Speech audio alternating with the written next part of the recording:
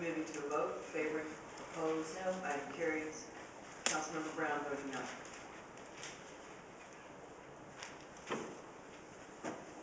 Item 33 is an order. Discussion, favoring, opposed, No. item carries. Councilmember Brown voting no.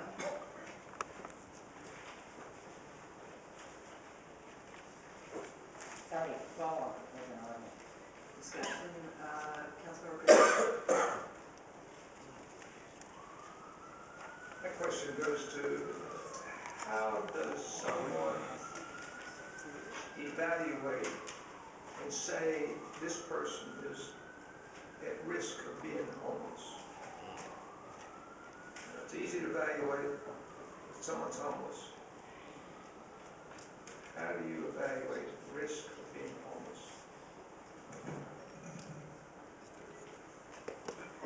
Councilmember, we're on item 34. Correct. The child care program. Correct. What's the specific question?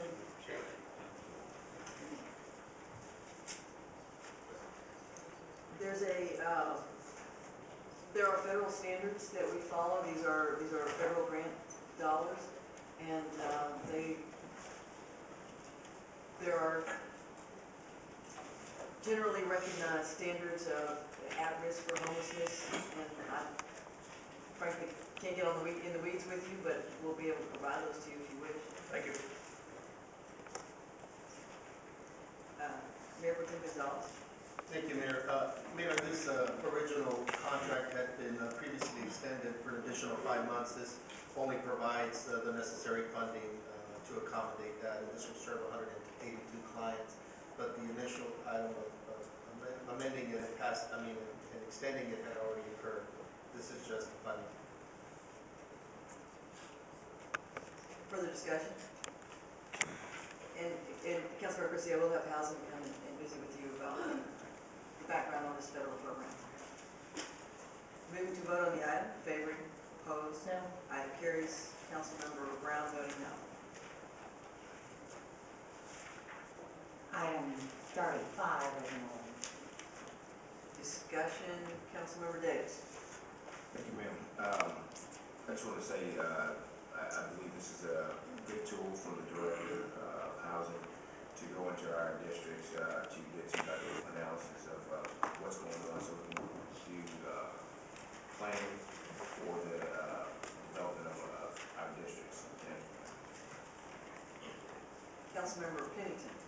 Thank you, Mayor. I concur with Councilmember Davis.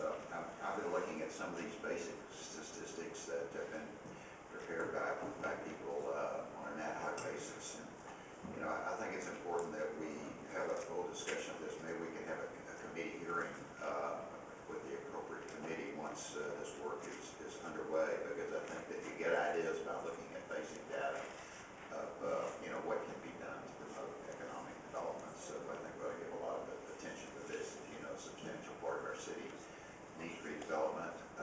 You know, we've got 2 new metro lines that, you know, we need to decide how to promote economic development around there. Three lines, I guess. But anyway, I think it's a very important subject. And I would hope we'd have some committee hearings. Thank you. Thank you, Councilmember. We are working in a lot of areas to generate metrics that we've never had before. We've done a lot of our work without real data, and this will help us in this area move forward. Councilmember Brown. Thank you, Mayor. And excuse me, my voice is off today. On the third paragraph of the explanation of the RCA, it says the NSP funds are administrative funds and cannot be used for rehabilitation or new construction expenditures. Is this for all NSP funds These particular funds. that are going to be on this RCA? Okay. Correct. Because there's a confusion for me there, because it states like blank NSP funds cannot be used for rehabilitation construction. In the previous paragraph it says this is the purpose of the study to actually use those funds. So thanks for clarifying that. Councilmember Mayor Pro Tem Gonzalez. Thank you, Mayor. Just wanted to point out a few things. One is this is in line with what the U.S. Department of Housing and Urban Development has been recommending to other similar entities that are using this type of data. Number 2, is that we'll be able to better target the use of those funds to hopefully leverage other city monies perhaps to get, you know, better outcomes. And then another piece to this is that that data will be able to be consolidated into the city's GIS system if desired. So again, it gives us one more tool to use that data, as we heard around the table, to hopefully help direct some policy. And if I may, to Councilmember Brown, to give you a more complete answer, if you go to the first paragraph, the last sentence, NSP funds are eligible for rehabilitation, new construction, demolition, and other activities. This particular tranche is for.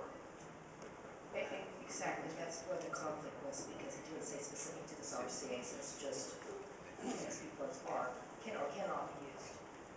Isn't it? Further discussion? Moving to vote on the item, favoring, opposed, item carries.